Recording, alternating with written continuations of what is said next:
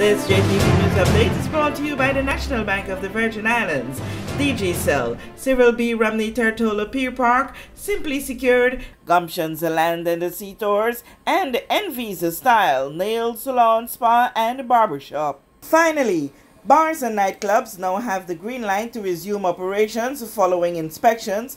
This is according to the Minister for Health and Social Development, Honorable Carvin Malone, moments ago, while informing the territory also that effective October 8, the new curfew hours are from midnight to 5 a.m. for 14 days. He also told the territory that there is no active COVID-19 case within the British Virgin Islands. As we work to safely lift restrictions and expand the internal reopening process in preparation for a wider opening on December 1st.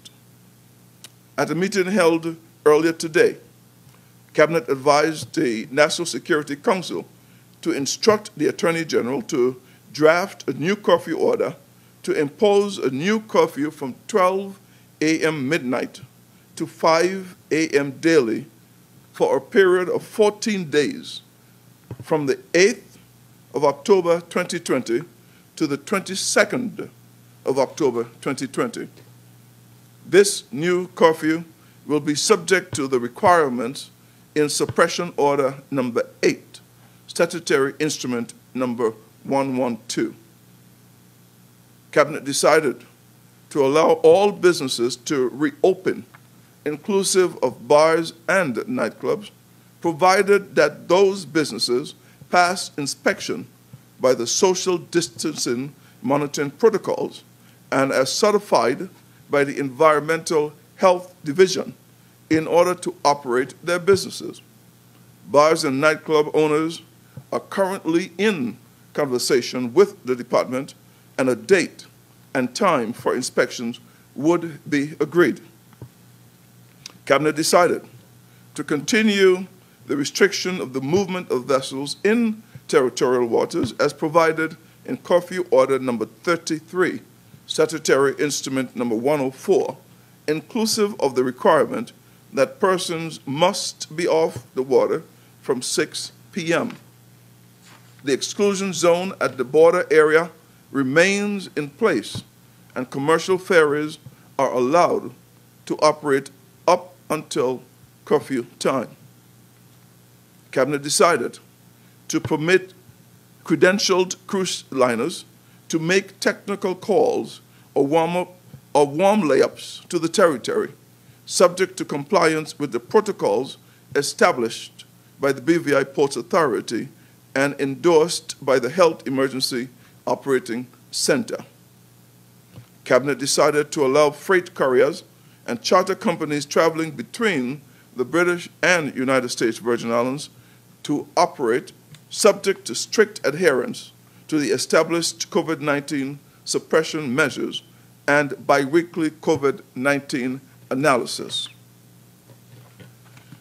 As we continue on our mission to safely reopen our society, open our economy, and open our borders in this COVID-19 environment, I am also pleased, as previously mentioned, to report that all 43 members of the Social Distancing Monitoring Task Force operating within the Environmental Health Division has now been trained, equipped, commissioned, and deployed to perform this very important duty of educating, monitoring, and enforcement of the public health measures alongside the Royal Virgin Islands Police Force. Simply put, effective protective measures such as physical distancing, hand washing, sanitization, and wearing a face covering while in public places apply to individuals, businesses, and other establishments, and there are legal penalties in place to promote full compliance. As I close, let me again emphasize the need to take personal responsibility and hold each other accountable for our collective safety and protection. With this JTV News Update, Kathy Richards. The nice thing about the National Bank is that they are actually true to their concept of being a national bank in terms of understanding the needs of all islands. They understood what we needed at New Horizon Ferry Services in expanding our offerings to improve shipping across our island. Because we have been in this business now for many years and established a good relationship with the bank, they saw our track record and they understood what we needed to expand our business, and together we have formed a great partnership that is helping our business to grow. Paradise means being able to expand our business at the right time.